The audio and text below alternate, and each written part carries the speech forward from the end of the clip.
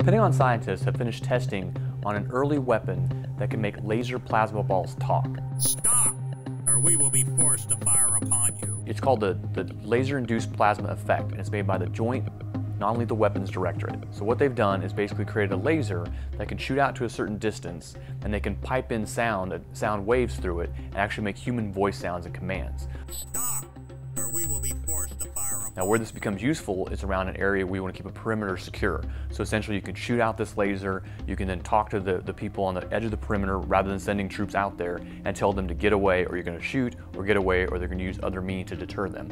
And that same laser can be used to actually target the individual and create heat through pinpricks, like microscopic pinpricks in their skin, even beneath clothing.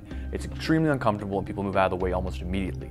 At the same time, the exact same laser is also being used as kind of a never-ending flashbang grenade. It can basically, with a power source, it can constantly create audible effects to deter and confuse and disorient people, just like a flashbang grenade that you would have in your kit, but would only be able to flash once, maybe twice, depending on the design. Now, it's still a few years away. They just finished testing to get the audio portion through the laser in a laboratory setting this year, but they expect to have a fieldable version within the next 5 years that troops could use to protect different areas or put on mobile platforms to disperse crowds or use it in a non-lethal way in theater.